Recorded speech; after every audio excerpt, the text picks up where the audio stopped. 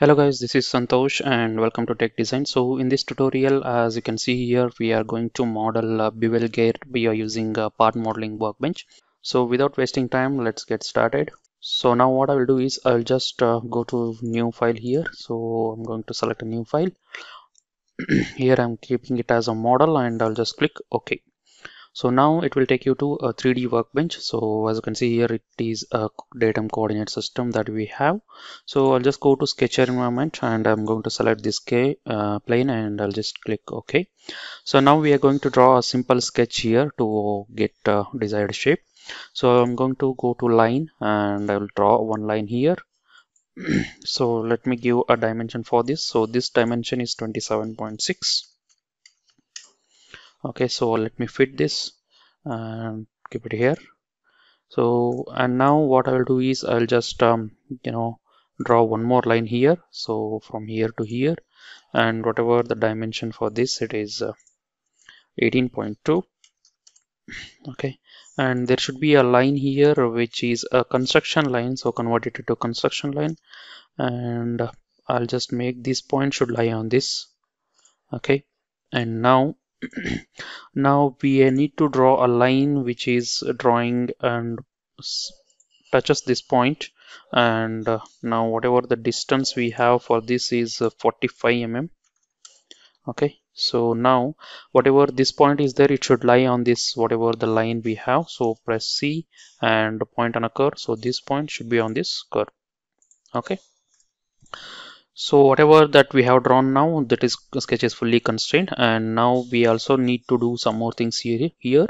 So what I'll do is I'll just go to line here and I'll just draw two lines, one line and this is another line. So there are two lines. Whatever the constraint that we developed, I will just delete that, and now I'll press I will draw one more line, so from this point to this point. Okay, so now these two lines, whatever there, they should be tangent to this, perpendicular to this whatever the line we have. So press C and make a perpendicularity between these two.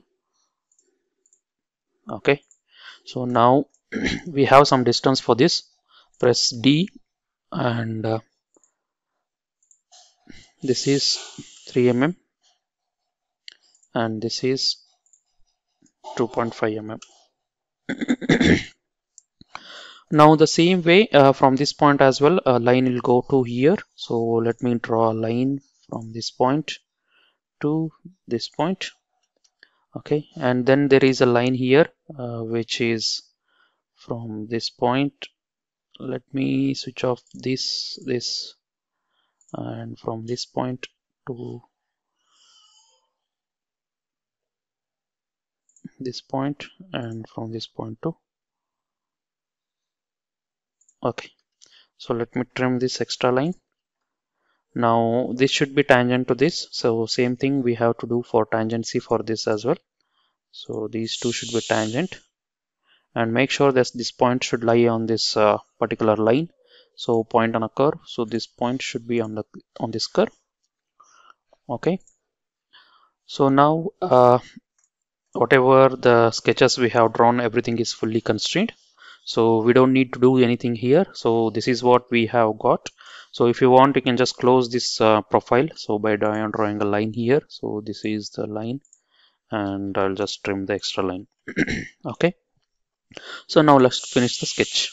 So this is what the first sketch is all about. So now what I will do is I'll just go to datum plane and I'm going to draw datum line, plane on this curve. So as you can see here, the curve is over here and I just want at the end of this curve. So what I'll do is I'll just give the distance as 0 and I'll now click OK. Okay, so here we got this datum plane. So on this datum plane, I just wanted to draw a curve or a sketch. So I'll just go to sketch here, and instead of selecting invert, I want to orient the sketch along as per my requirement. So for that, what I will do is I'll just go to a new plane. So this is already explained in our tutorial, so please go to Sketcher tutorial and check it out. So now specify the plane. So this is my plane which I'm going to specify, and now I just wanted to make a sketch origin. So sketch origin I'm just going to give as this point. Okay, so now it is asking for horizontal line. So this is my horizontal line, and I'll just reverse the plane. Okay, now click. Now you can see here this is my y-axis and this is my x-axis. I'll just click OK. So on this particular plane I'm just going to draw a sketch here now. So I'll just close this. So now I wanted to make a draw a sketch on this plane now. Okay, so now what I'll do is I'll just draw a line here. So this is one line and there is another line here, and whatever the center point of these two lines should lie on the same you know vertically aligned, and these points should lie on the y-axis. So I'm going to give an y-axis, and as well as this point should lie on this x-axis. Okay, so now it is perfect. So now whatever the distance that we have between these two lines is 6 mm. So let us give that 6 mm here. Okay, and now what I will do is I will just give this distance as 0.5 mm. Okay, sorry guys, let me give it as 1 mm. And now whatever there should be an arc here, so I'll just draw an arc. So here is an arc, so between this to this, and the radius is 9. So we can give this 9 radius, and the same way I have to do it on the other side. Either we can do it by manually or we can just create a mirror curve. Okay, so this is mirrored. So okay, I'll just delete this and I'll draw a curve again. So this is 9 mm. Okay, so now we have to provide an edge blend here. So I'll just hit F, and here it is 0.3 mm. In the same way here as well it is 0.3 mm, and whatever the distance we are left here, this should be 0.5.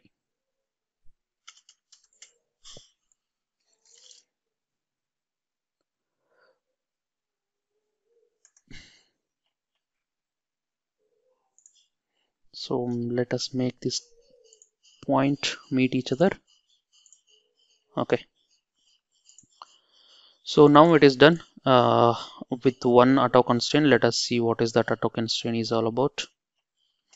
So I'll just switch on this auto constraint, and now as you can see here this distance is an auto constraint. So let us see, this value is 7 mm. So hit 7 mm and click OK, and this point should lie on this axis.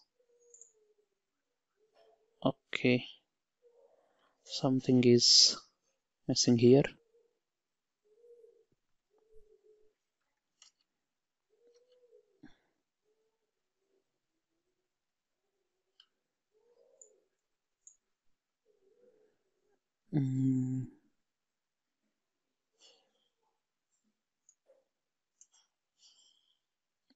There is something. Okay, there are two curves here. I just wanted to delete one curve. So as you can see here there are two curves. So one line I will just delete this. So only this line is required. So this is on. Okay, and then this point should be lying on this y-axis. Okay, so now the sketch needs 0 constraints, so it is nothing but it is fully constrained. And we also have this dimension here. Why? Okay, here as well there are two curves. So let me delete one curve. So you can see here this is one curve and this is one curve. So I'll just delete this one and let me keep it as 0.5 mm.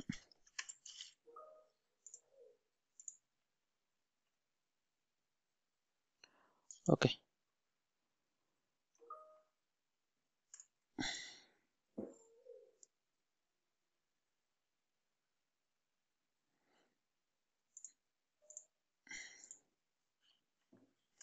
so now as you can see here our sketch is fully constrained. So we can check the dimensions here. Whatever the arc we have, it is 9 mm, and then the length distance between two lines is 6 mm, and here it is 7 mm length, and now it is fully constrained. So I'll just finish the sketch.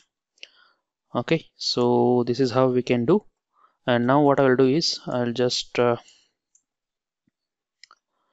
make an extrude, sorry, revolve. So go to revolve and I'm going to select each and every curve here. So this is the revolve, profile. So this is a complete profile, and now we need to provide a vector. So this vector I'm just going to give. Now we can see 360-degree and you can just click OK. So once this is done, what I will do is so now I'm going to go to sketch again, and on this plane, whatever the plane we have here, so I'll just give finish. Sorry, let us keep it as it is. And now I'm going to go into this. So here I'm going to draw 3 circles. So one circle is of 15 mm and another one is of 20 mm. Okay, it should be concentric. Okay, and then 35 mm. Okay, these three should come over here. So press C and point coincide each other. So it should be coincide here. Okay, close this. Now let me finish this. And now I'm going to do an extrude, and I'm going to do the extrude for this circle. So I'm going to select this circle and it should be in the opposite direction and it should be removed from the body. You can just click OK. And the same thing again, extrude, and now I'm going to select these two with only 4 mm and it should be subtracted. That is why it should be given in the opposite direction. And just click OK. So now we have on this side. So what I'll do is I'll just go to sketcher environment again on this side. I'll just click OK. Here I'm going to draw 2 more circles. So one with diameter of 20 and another one with the diameter of 48. So select it and now press C and coincide this point to this point. Now finish the sketch.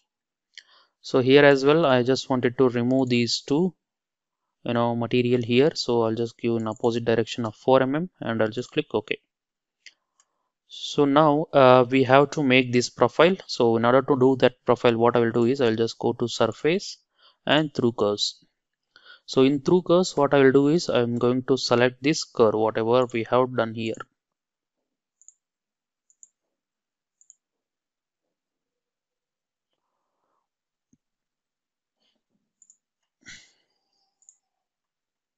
So this is the curve. Now what we have to do is you can just hit whatever the wheel you have in the mouse button. So it will take into new list. So now in the new list, this is the second point. So this point is enough. In first section, we have to provide this entire section, whatever we have selected. And the second section will be just this point. Okay, keep this preserve shape on and you can just click OK. So now it is done. So now what I have to do is I'll just make a pattern. So go to pattern feature here and through curves, whatever through curve we have done, this I'm just going to pattern. So I'll just select this through curve and along the vector Y, and you can see the count and pitch 24 and the pitch angle is 15. So I can just click OK. So once this is done, I just wanted to subtract this material. So go to subtract and from this body I'm going to subtract this feature, pattern feature, as well as through curve.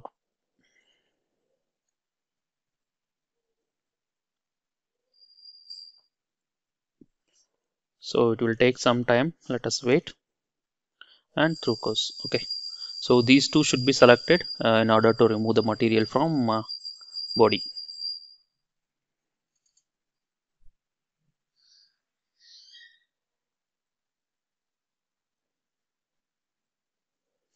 So I'll just click OK. So now as you can see here, whatever the desired shape that we want for bevel gear, so it has been achieved. So now what I'll do is I'll just hit Control W and hide all the sketches. So these are not required, and even datum plane. So I'll just click OK. And now we need to give some chamfers. So I'll just give chamfer 4 mm as over here, as well as over here. Okay, click apply, and 0.5 mm of chamfer over here and as or over here. Okay, the same way I'm going to give chamfer at this position as well. Okay, so this is how we have done this bevel gear. So hope you enjoyed this tutorial. So please, if you have any doubts, please comment in the section below. Thank you guys.